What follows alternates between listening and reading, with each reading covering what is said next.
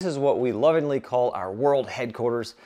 We have completed phase 1 to 100%, which was installing temporary beams on the inside of this old 1950s gymnasium is what it used to be, and some concrete buttresses on the outside because this thing was absolutely on the verge of collapse. And now that it's stabilized, we start the rebuilding process. But before we can get to rebuilding, we have to finish phase 2, which is what we're working on now, which is some drainage and sloping issues on the outside, getting all the underbrush, getting all the brush and everything cleared and out of the way. We did some riprap placement to help with some stabilization on the side of this hill, and we put some stone in here so we can get the parking area finished and cleared out and ready, which will allow us to then eventually move on to phase 3. The next step on phase 2 of this massive project is to get this sycamore tree cut down and out of the way. If you're wondering why, well, we'll get into that as well.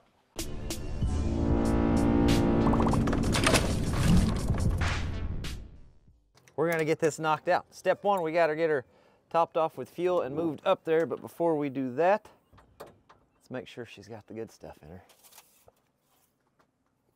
Let's get some fuels. Anybody remember what side the fuel tank's on? Fuel light is flashing, so hopefully we have enough to get to the pump. Wouldn't that be something? Thunder Creek trailer is not here, so we're just gonna fill up at the pump. There's a faster option. There we are. Just gotta watch out for bumps. They turn into catapults pretty quickly. We got a low tire as well we're gonna have to address, but let's make sure we can actually get to the air pump first. Whee! Oh, buddy.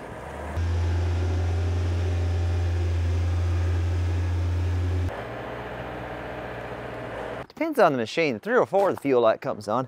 You got about 37 seconds to shut her down. Some machines fuel light comes on, you got the whole rest of the day. You just never really know.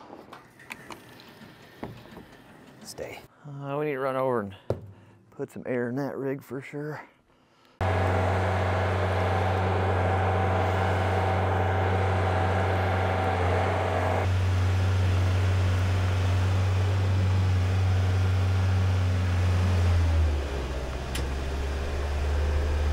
Never need air in your tires.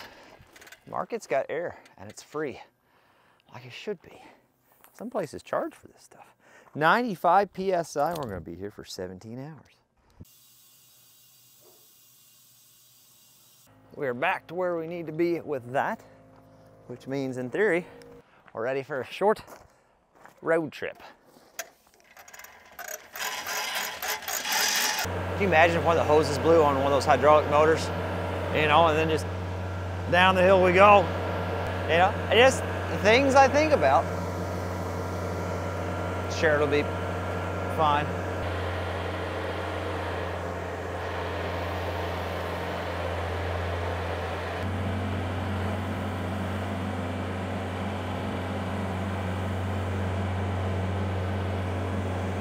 All right, the first goal is going to be not get stuck right off the bat. So, see how that goes. We shouldn't, but this is a heavy, heavy machine, so crazier things have happened. I know where I'd like to be. Oh. We'll see if we can get it wiggled in that spot. Come over this way just a little bit.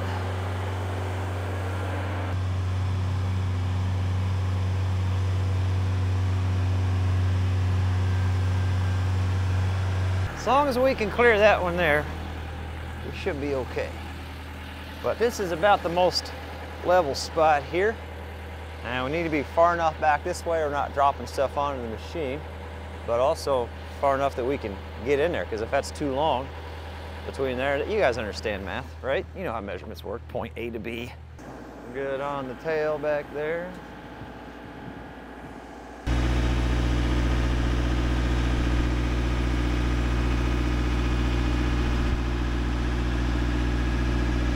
Those first few branches are going to be a little tight, but I mean, we're at where we're at. I think we can make it work. Yep. I like it. I like it a lot. I did notice a slight oil leak on the lift, so I ran up to the house, Got all my saws and everything all loaded up and ready to go. I gave the engine a chance to cool off because it would appear, I got my handy dandy ladder here, that the leak is coming from the backside from the oil filter.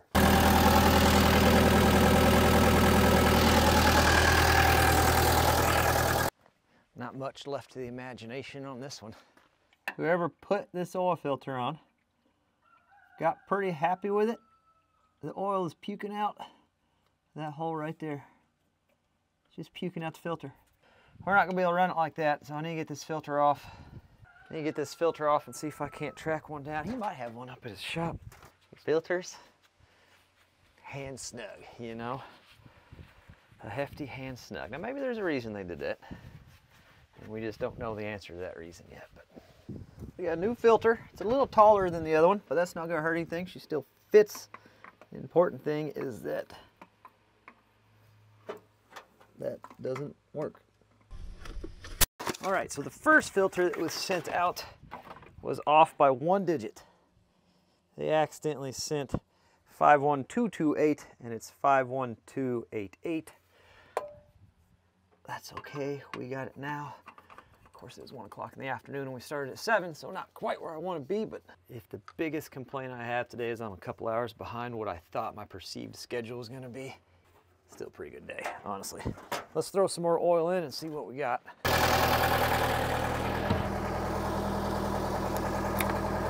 All right. Oh, I got a whole Ford Ranger full of goodies. We're going to start with the pole saws. I'll take it off of this and put it on my OB power unit just because it's a little bit more convenient to run the electric, especially for the first step, which is going to be all the little limbs. This is a HIPAA carburetor that's on this. This video is brought to you by HIPAA, by the way. I picked up, well, they sent some of their chains, and I was like, man, these chains, you know, for a little price point chain, not bad. And I was like, I'm gonna keep them around. So if we ever get into some stumps or something where I know I'm gonna trash a chain, well, I'll just throw this chain on there. But truth be told, I've been using those things. I'll have to look back when I put the first one on. I still have that same chain on the 372. Now I have one on the 55, and I've got one on the pole saw as well, right? Yeah, I've got one on the pole saw as well still. So I'm still running those chains after all the work we've been doing. I got no complaints. They seem to work fine. Their prices are fantastic. They sell the carburetors, they sell the chains, they sell all kinds of stuff. If you need a tool to do your carburetor adjustment, you need a tachometer for your carburetor, they got it, man. If you need to learn how to put a battery on your weed eater, they don't have that. Okay, now we got it. They got it all and they got good prices. I'll put a link in the description, check it out, and at the very least, tell them thanks for supporting this. All right, we're gonna start with the pole saw. Get the smaller stuff out of the way. I'm gonna run a helmet so I don't cram my head up into a limb while I'm not paying attention. These things can turn into catapults pretty quickly, especially if you drop something on the boom. There's the roof of the headquarters. Up close look.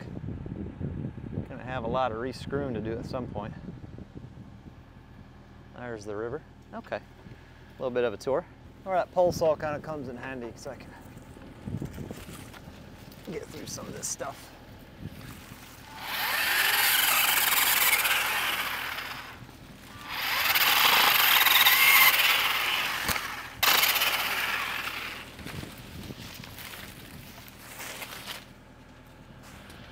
Just because of where I got to park the lift, that's kind of close to the boom, but with the pole saw and taking little limbs, should be okay. Yep, not bad.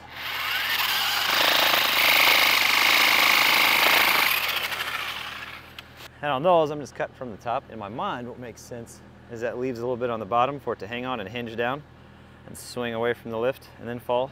I don't know if that's right or not, but that's what I'm doing. We're just making this up. We made it up last time and it worked fine.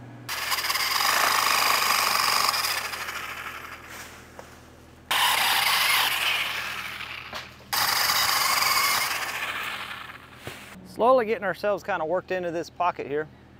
We're gonna go down and start with these lower branches now we got the space. and just pretty much work our way up that side of the trunk, and then we can work our way that side up, and then we'll just have to do the same thing as we get closer to the top.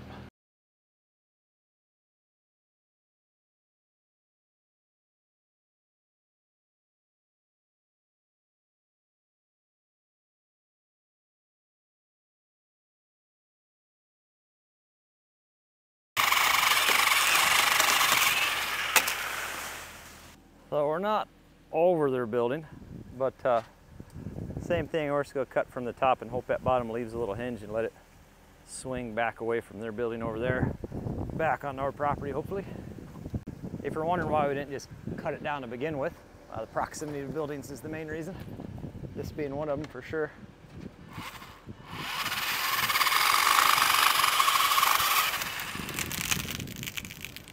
Look at that, huh?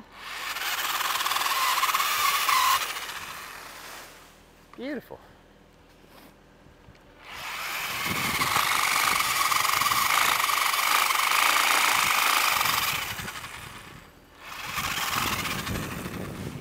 Jeez.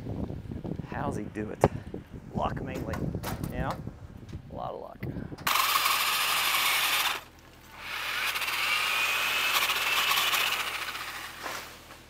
Just notice that's poison ivy. Oh, neat. I wasn't even paying attention to it. Have I been in it? I don't think so. Wasn't paying attention to that. I don't think I grabbed any yet. But gonna want to avoid that for sure. Yeah.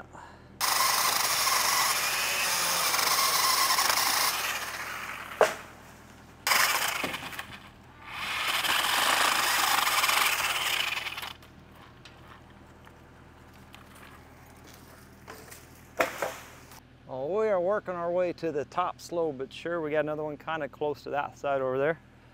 See if we can get this to drop. Then I want to go down and I'll check the engine oil and filter, make sure everything's looking good on that since we just swapped it out.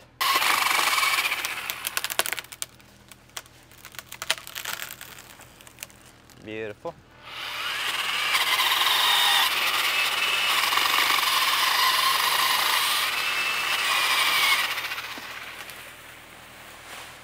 I mean, just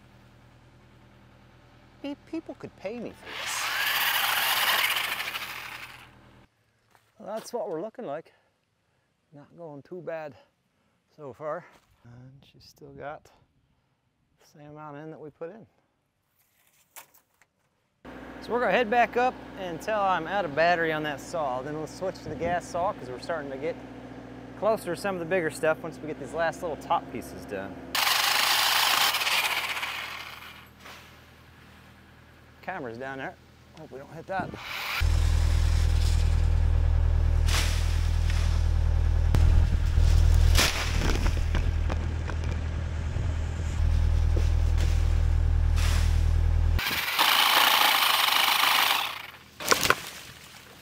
Oh, that one hurt.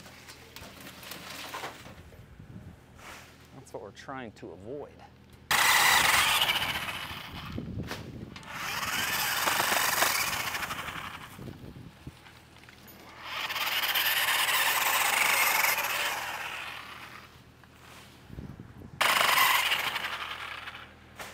So as far as limbs on the tree, we're on our last 1, 2, 3, kind of this side of the tree. Everything on that side's cut and ready, and then we'll be switching to the gas saw and going to the bigger chunks.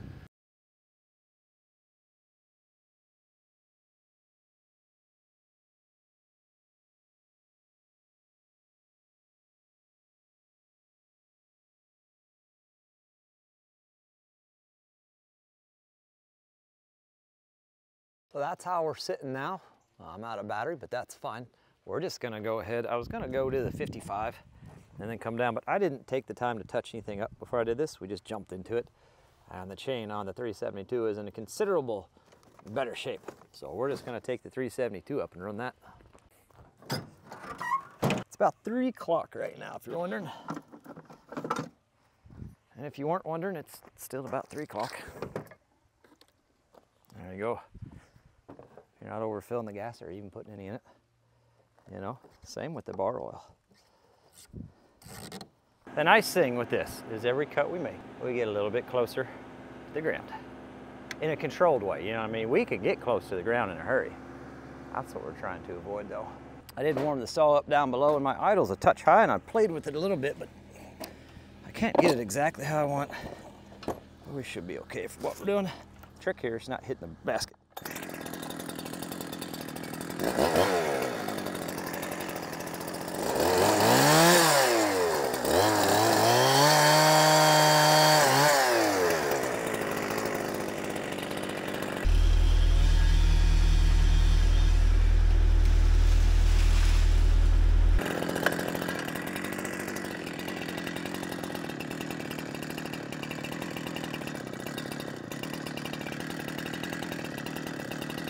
Really deceiving when the tree's moving like that.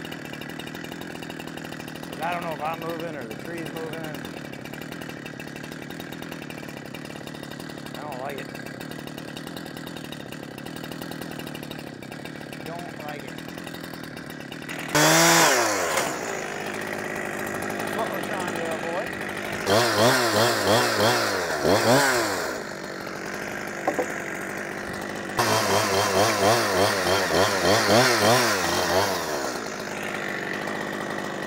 Just right down the guts of it.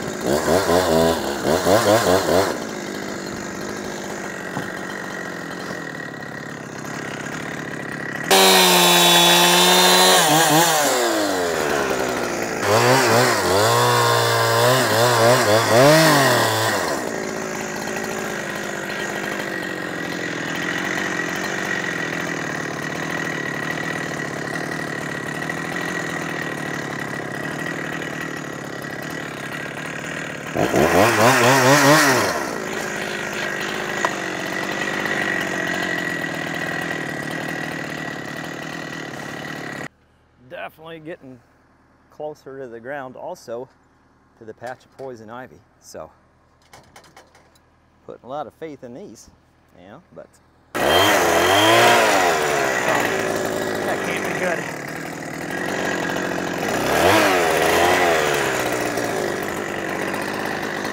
I mean, you know it's still gonna be fun.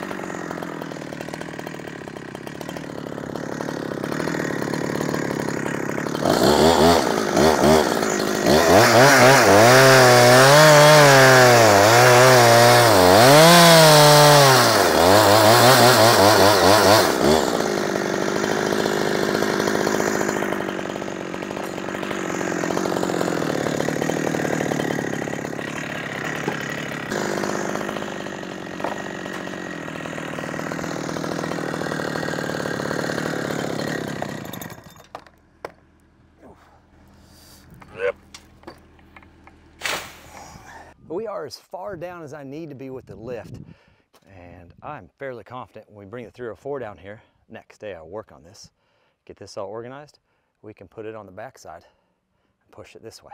Let's go ahead and walk this back to Mike's.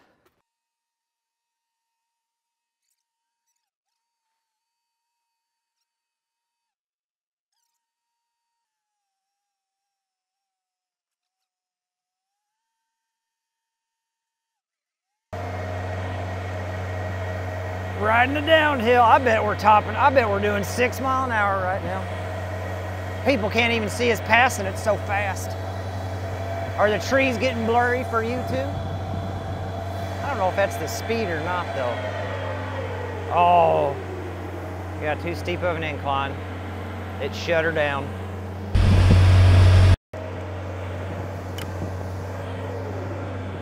We're back down at the lot. I still got to put fuel in it, clean the basket out tomorrow afternoon.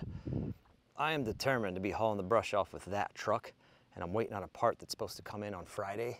Very inexpensive part. It was like $12, but crucial to the thing running and not blowing up. So hopefully in an upcoming video, I'll be hauling all that stuff off with that rig.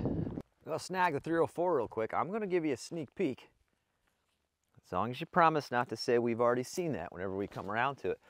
I have done some more work to the pool. We got the wall and the footer down around this side, looking good.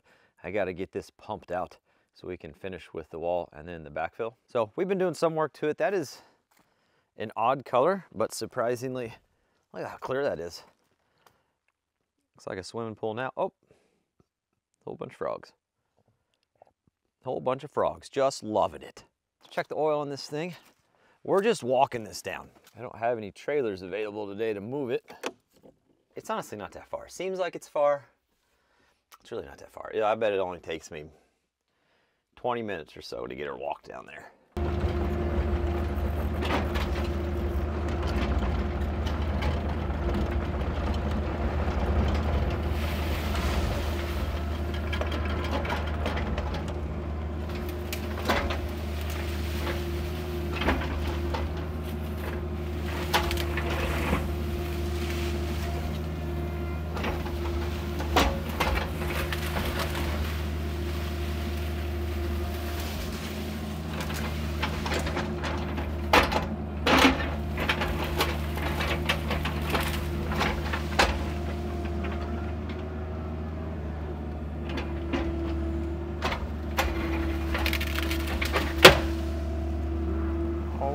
So we're gonna kind of stack these, organize these, do the old compactor. There we go, like so. And get these set to load onto a truck. As far as these bigger sections here, I don't use enough firewood to be taking the sycamore, but that doesn't mean somebody might not want it. So I'll set some of this bigger stuff to the side. I'll send a few messages out. If people want it, they could come take it and use it this winter. If they don't want it, it'll end up on the burn pile. Pretty simple process there.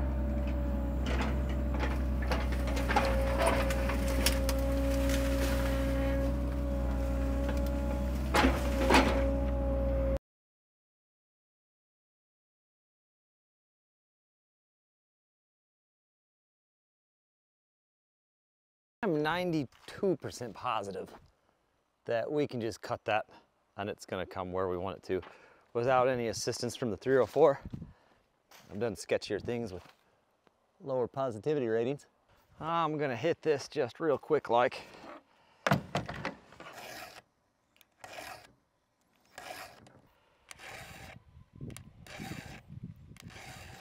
So since I'm pretty good at hitting the camera, I set you up where I want the tree to go. That's the goal. I think we should be okay. Probably a little bitty wedge in the back just to keep it from sitting back on us. It is a little bit bigger than my bar is long, but we'll overcome that, I'm sure of it. The only catch, at some point I had glasses on my head. Gone. Don't know. I've walked around. Nowhere to be found. So safety squints engaged, I suppose. Always wear safety glasses. That's my advice to you. You guys can just hang back here on the 304. Hopefully this isn't the camera I hit. You know what I mean?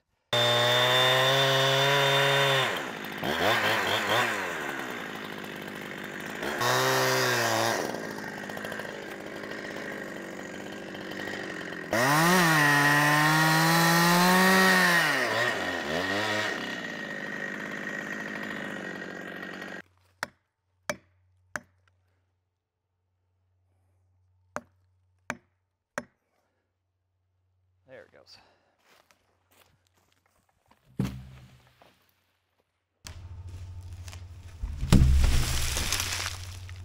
That'll work.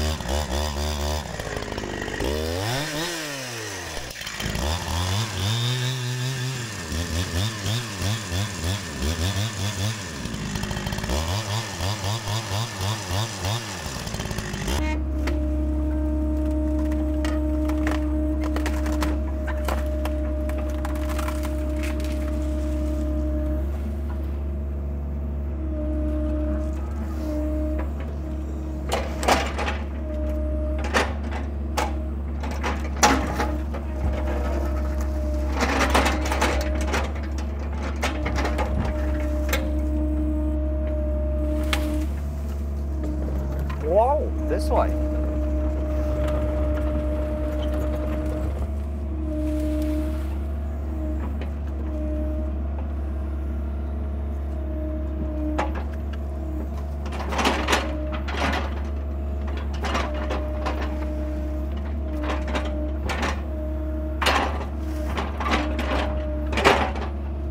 So let's talk a little bit about the why while I'm working on this stump here. One, we don't plan on digging this stump out. Before we even get to that point, we'll just knock that off the list real quick. At some point in the distant future, we'll get a stump grinder in here and we'll grind this out the rest of the way. These roots are kind of helping hold this hill together. And we did put the riprap on the hill, but that's more for surface erosion. We didn't put any fabric under that riprap because we want trees to come up through that riprap. So the riprap covers the surface part of that erosion, and then the eventual trees that will grow through it will kind of help with their roots hold that hill into place. So that's the long-term plan. But until those come along and get established, we're just going to leave these in the ground. They'll rot over time. We're not too concerned about it. So we're just going to get the top of this cut off mainly so I don't slam into it with a piece of equipment one day when I'm not paying attention. But as far as the why goes, initially when we talked about fixing the bottom wall of this building, we talked about lifting the building up a couple feet to get us 10-foot ceilings on the inside so I could work on taller stuff. But the more I thought about it, the more I thought that's an insane amount of work for a very small amount of gain. It would be much easier and cost effective in the future to build an equipment shed off to the side of this thing, basically making the building an L with some taller bays, some 16-foot ceiling, 14-foot door bays where I could pull the backhoe in or the mini excavator in or the dump truck in and either store it there or work on it. So the goal at some point is there will be a building over here. And although that building won't be for a long time, distant future, because we got a lot to do on the actual original building first, it just makes sense that while we're down here doing all this work and we have the equipment available to go ahead and just get this knocked out and done and out of the way, because we're going to be digging around this and digging some dirt up as we finish off the parking area, which means we're going to be damaging the roots and eventually killing the tree anyway. So this way it's just done, it's out of the way, and we don't have to worry about it. Now hopefully that makes sense to you, and if it doesn't, well, that's fine too, because it doesn't have to, you know what I mean? It makes sense to me, and that's who's doing it. So that's what we look like now. That is fantastic. Another huge step. The last step before phase 2 is complete, which phase 2 is the parking area. The last step for phase 2 will be done by the end of October, is get the rest of that topsoil out of there, truck in some stone, and finish stoning in this parking area. And then that's phase 2, 100% done. Then we can move on to phase 3, which we've already kind of prematurely started with that beam install on the inside, replacing that wall. So pretty dang excited about it. We're making some good progress. Next video, I think, is going to be the 755, but I really couldn't tell you. It just depends what parts arrive today and tomorrow and Friday. Maybe I do have too many projects. No, that can't be.